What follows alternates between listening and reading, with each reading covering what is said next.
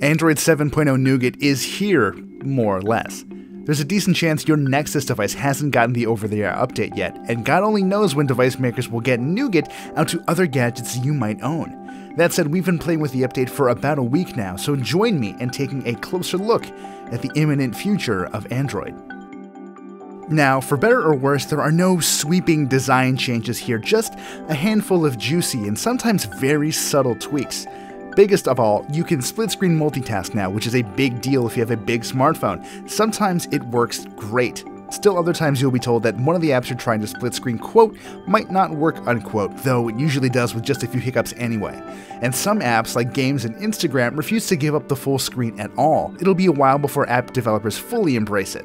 That multitasking, by the way, is helped out by a few other additions. That stack of app cards that appears when you tap the recents key is bigger, and you can dismiss them all in one touch with the new Clear All button.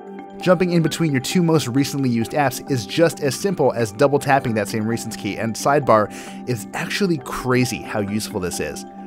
There's also the option to change the display size, which is basically just modifying your resolution. This encompasses everything on the screen, fonts, icons, images, you name it. Cranking the size up makes the device friendlier for people with lousy eyes, but turning it down means more screen real estate for your apps, whether they're running in split screen or not.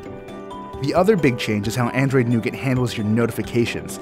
See, instead of just dumping them all into that pull-down shade, Nougat bundles them up by apps, so all your Gmail messages are in one clump and all of your Hangouts messages live in another. Even better, you can act on those items without ever having to leave the notification screen. Think replying to a big Gchat conversation without even having to open a separate app. It's all about getting stuff done faster, and frankly, it's about damn time Android got this. That said, it can be a little tougher reading individual notifications at a glance because they're all squeezed together into bundles. Oh, and there's more.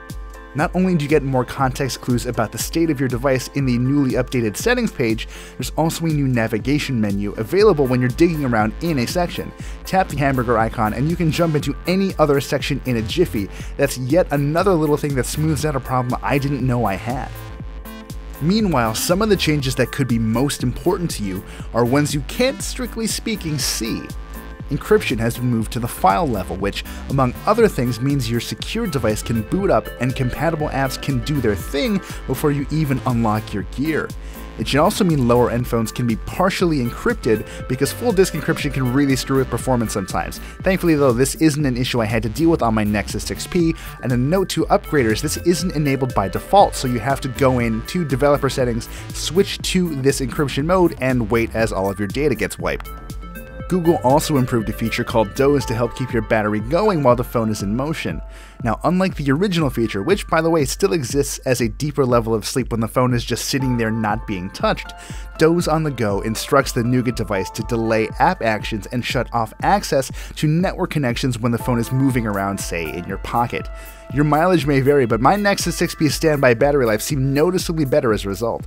Oh, and if you're paying really close attention, you might notice some apps installing faster. That's because of a new just-in-time compiler that's maybe a little too arcane to get into here.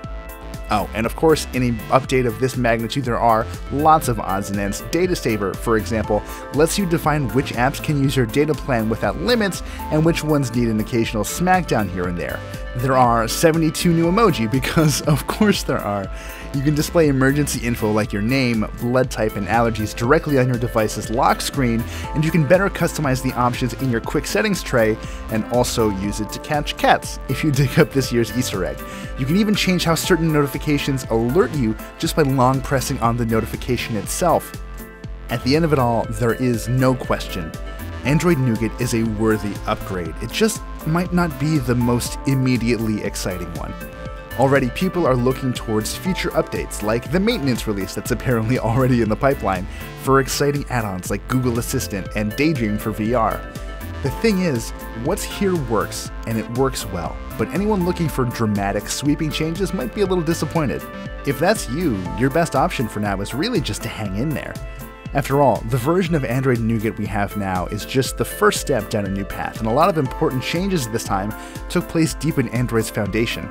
The exciting stuff is coming, but that doesn't change the fact that the update we've got now is very, very good. Download and install it now if you can, but if not, Just hang in there, kiddo.